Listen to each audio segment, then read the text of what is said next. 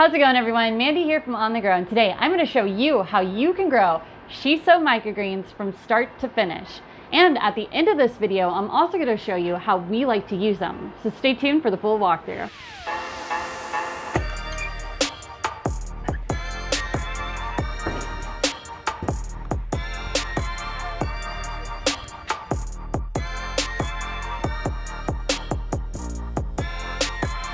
She's so high, high above me. She's so lovely.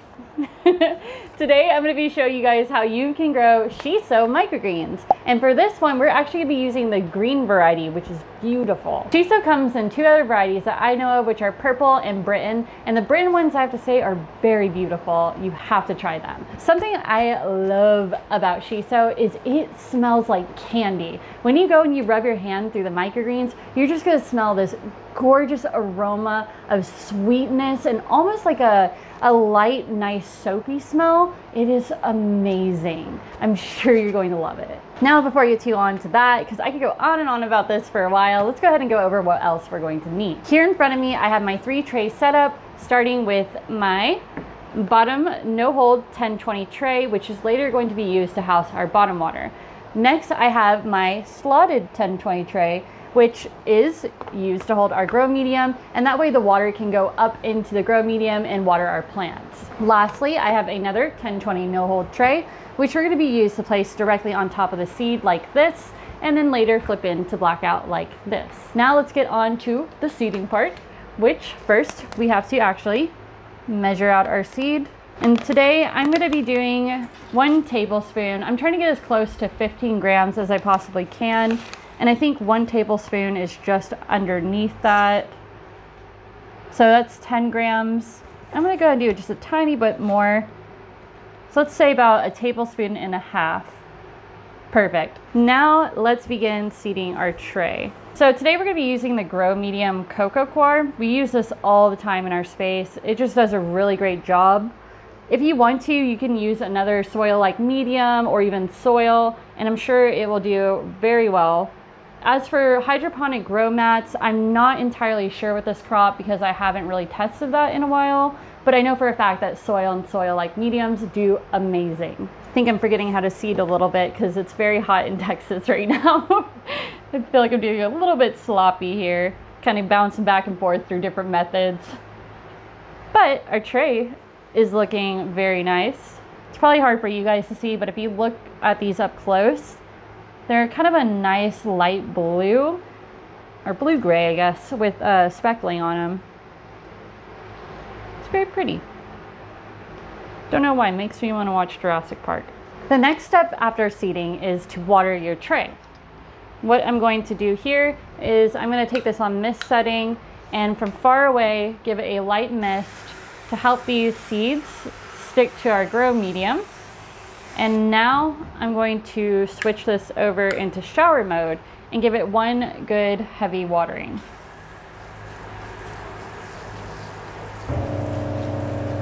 You know that you've given it a good watering whenever the medium is saturated, but if you lift it, there's not a whole lot of water underneath the tray.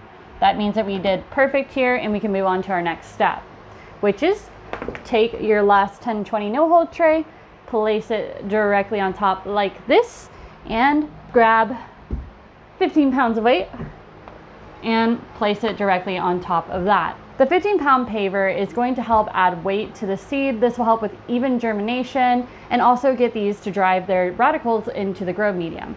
On top of that, it will also help remove any seed holes, which is exactly what we want with this crop. Shiso tends to be a little bit of a shorter crop at first, but don't worry, I'm going to be giving you guys some tips on how to make it taller. That's it for seeding the tray. Now we are going to place this onto our shelf in an empty, dark spot.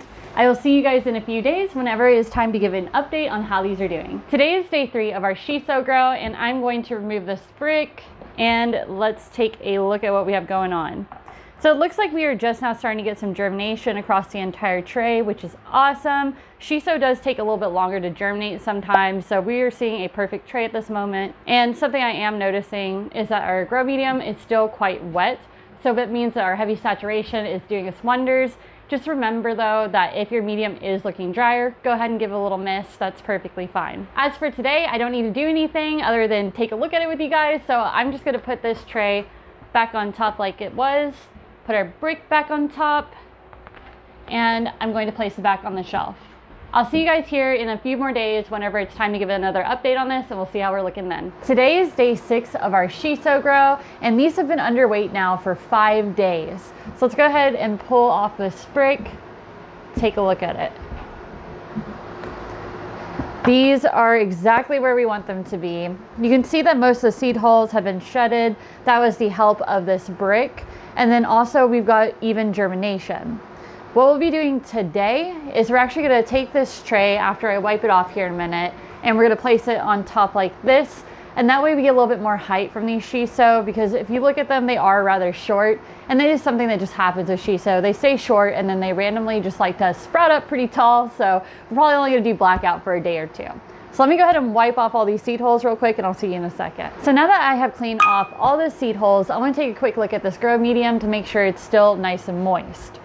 And it looks like we are still good. I can tell because this grow medium is rather dark right now. And I know cocoa, whenever it is dry, it tends to be a lighter shade of color. So I do not believe that we need to water it all. All we need to do today is take our tray and place it on top. Now, just place it back onto your shelf, so that way we can get this to stretch a little bit more. I'll see you guys here in a few days whenever it's time to take this into the light. Today is day 8 of our Shiso grow, and these have now been in blackout for 2 days.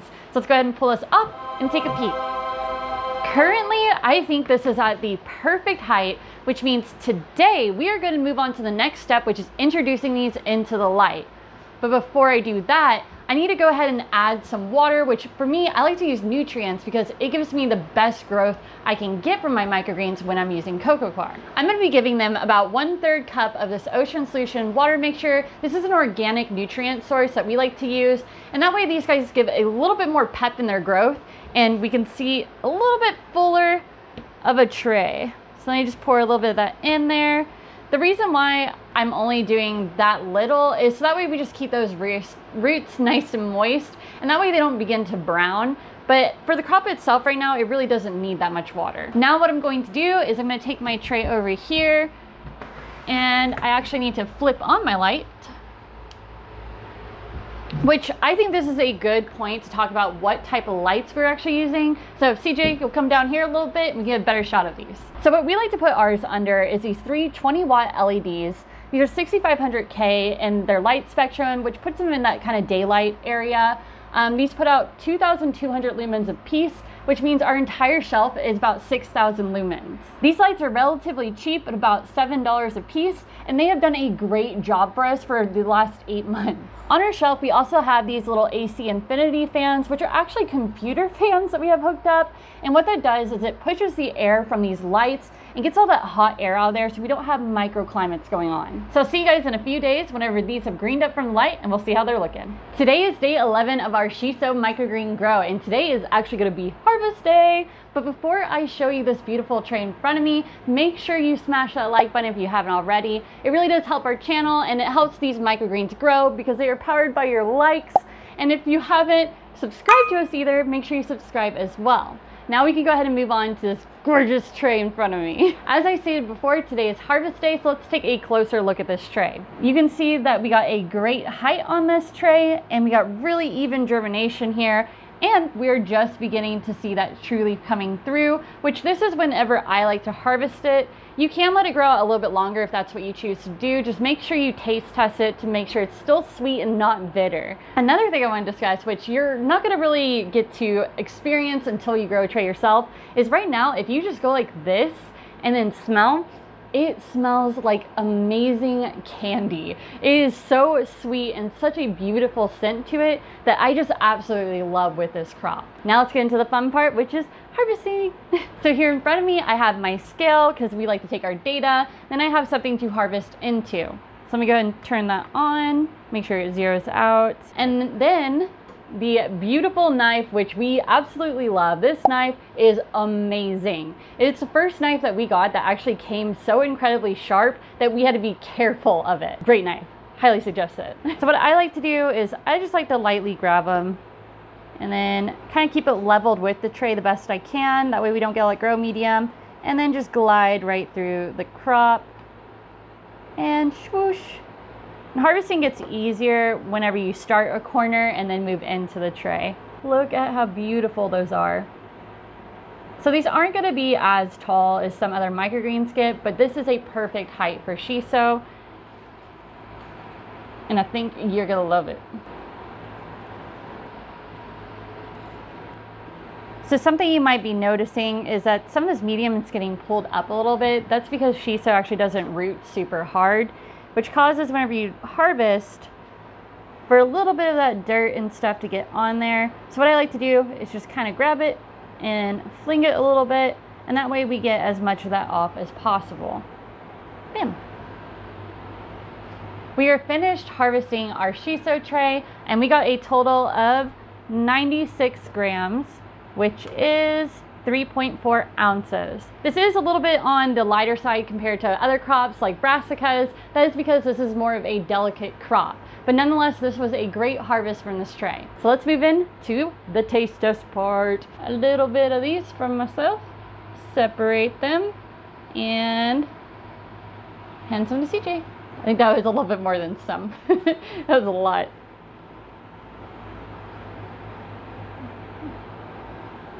The flavor is kind of fresh, but it also has like the taste close to anise. If you've ever had anise high sop, it is very similar to that kind of tone, and almost has like I wouldn't really say licorice, but kind of in that area of flavor, but more on the fresh side. So that is it for our Shiso Microgreen full walkthrough grow, and now I'm going to meet you over in the kitchen and show you a way that I like to use these Shiso Microgreens. So I'll see you there. All right, y'all, today I'm gonna be showing you how we can use that Shiso Microgreens that we harvested just yesterday. And man, am I hungry. We've been shoveling mulch all day and my stomach is rumbling. So what we're going to be making today is gonna be called an Italian tuna salad. This is gonna consist of these ingredients in front of me, so let's go ahead and go over those real quick. So what you're gonna need is, of course, some tuna. We're gonna use 7 ounces of this tuna here. Next, I have 1/4 cup of my Shiso Microgreens. Then 1 teaspoon of capers, which we rinsed them and dried them off before we put them in here.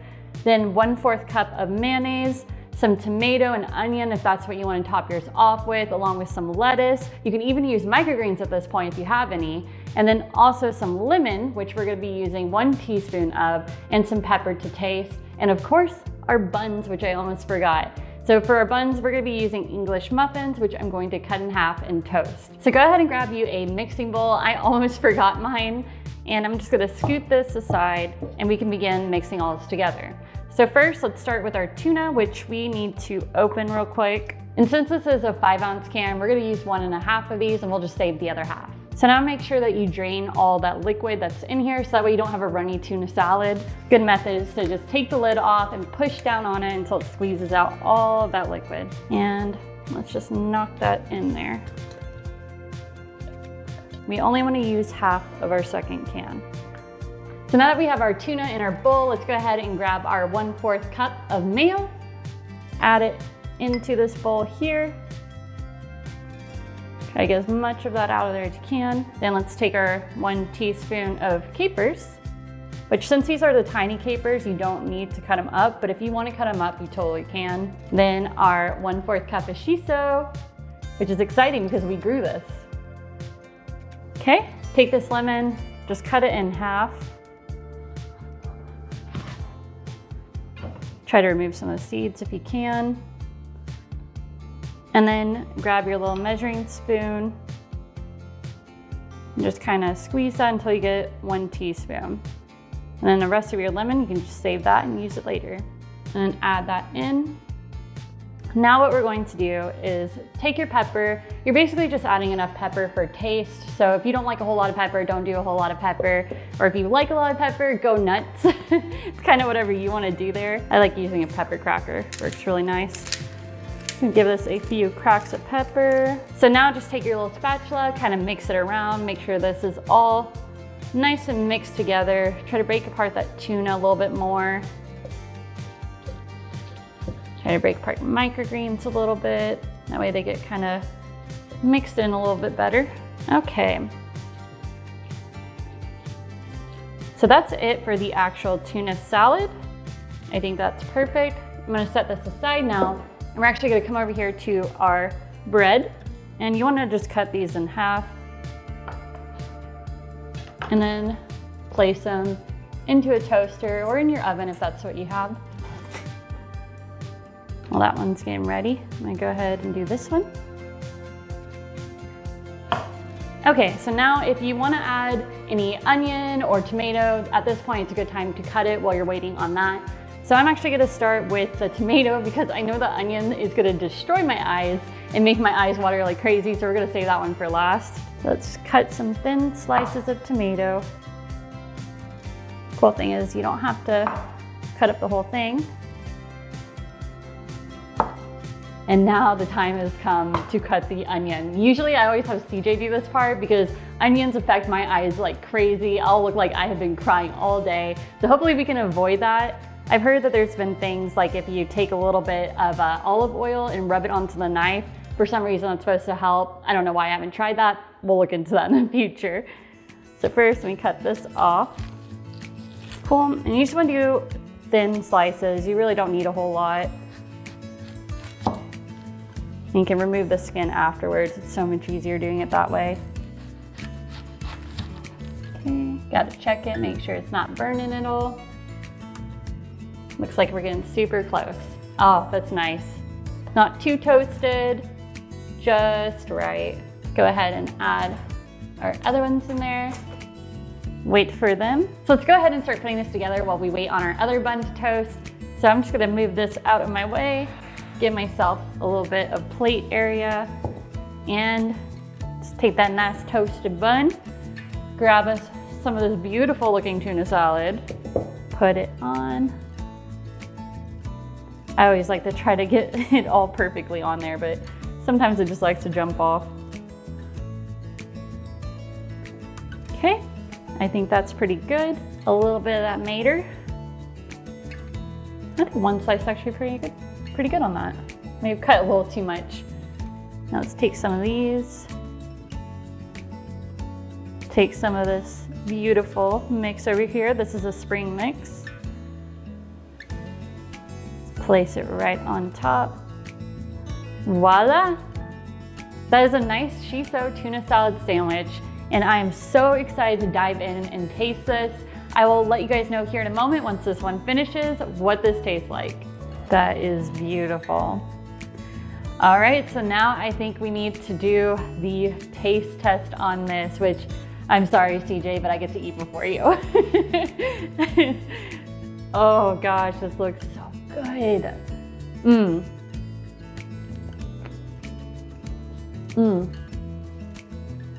That's delicious. My mouth right now is just watering. This is so good. So that is it, you guys. This was a super easy, simple, and quick recipe. And I would say we have enough left in there for at least another person. So if you have a family of 3, I think this is a perfect amount for you. So the Shiso Microgreens actually pair extremely well with tuna. I've heard this so many times, and this is actually my first time trying this, and it tastes so good. I think in the future, I'm gonna totally continue to add Shiso to my tuna salad to give it a little bit more flavor, and plus it's something fun and different, and I know that I grew that. That's awesome. So I really hope that you guys enjoyed this recipe, and I hope you guys have a successful grow with growing your Shiso as well. Let us know what you think of this recipe, and I'm gonna continue to eat the rest of the sandwich and make CJ watch me. I want to eat too. It's so good. Bye guys.